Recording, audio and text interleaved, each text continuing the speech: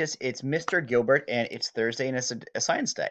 So today we're going to be doing another building experiment, another engineering experiment like we did last week. But before we do that, something we don't get to do as much because we're not in person is share out um, different things from your classmates. So I wanted to show you just two of the things that my students built. You guys built lots of awesome things, but I wanted to show you Phoenix's chair from last week, um, since we didn't get to share out. And just take a look at the chair that Phoenix built. This is exactly what I expect in the classroom from a second grade scholar. It's fantastic. And let me just share out a little of the background information. So you were supposed to build a chair, engineer a chair from the classroom. So Phoenix did this. She used cardboard and then attached legs, which were pipe cleaners, as well as a back made out of popsicle sticks, and then a piece here. And in Phoenix's kind of description of this, she used pipe cleaners as legs, but then used this hard cardboard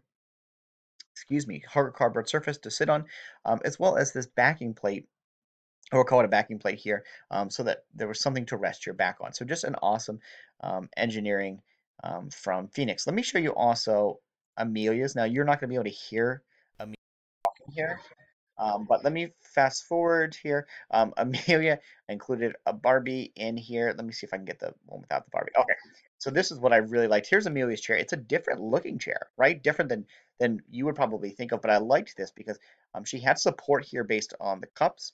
She had some pipe cleaners, as well as a piece of felt here and some feathers, and that was to make the thing nice and comfortable uh, for her sorry, can't talk, for her doll. So I just thought that was really cool, and I just wanted to share that out with you.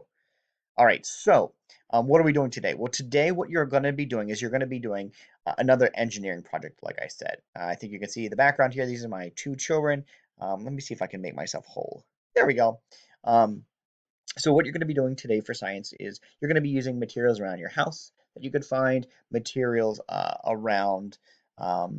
I'm sorry, around your house, materials in your box, whatever materials you want to use, and you're going to be designing a bridge. Now let's take a look at, let's see if I can pull the next, and is it going to let me is the question. Bridges.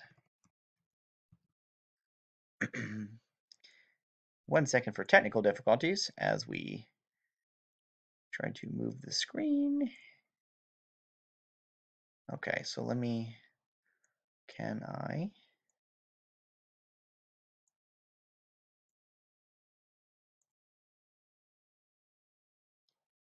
Let's try this one more time. Okay, now you should be able to see the bridges that I pulled up here on Google.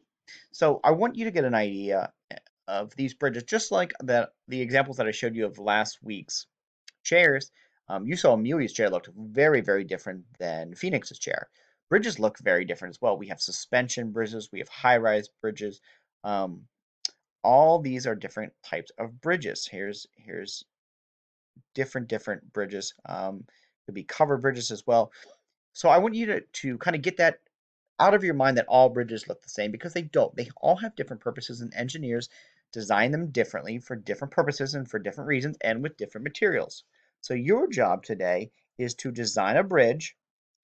Your bridge has to be able to go over water. So maybe you want to make some sort of a fake water. I think the rule of thumb here is your bridge has to be high enough that you could stick one finger under it. So let's say I made some sort of bridge, like I have two TV remotes here and this piece of um, foam, styrofoam or whatever. Let's say this is my bridge. I should be able to fit one finger under here. It doesn't have to be that high, but enough that you could fit one finger, making it a quote-unquote bridge. So that's your job today. Your job is to make a bridge. I want you to design it. Don't actually write it on paper. Come on, guys. Let's have some fun with this. Design it. Use stuff around your house. Use stuff in the materials bin, whatever you want. Then upload it to Seesaw, and we'll talk about them tomorrow. And as soon as Mr. Gilbert figures out how to stop recording, we'll have this awkward pause time. Bye, everyone.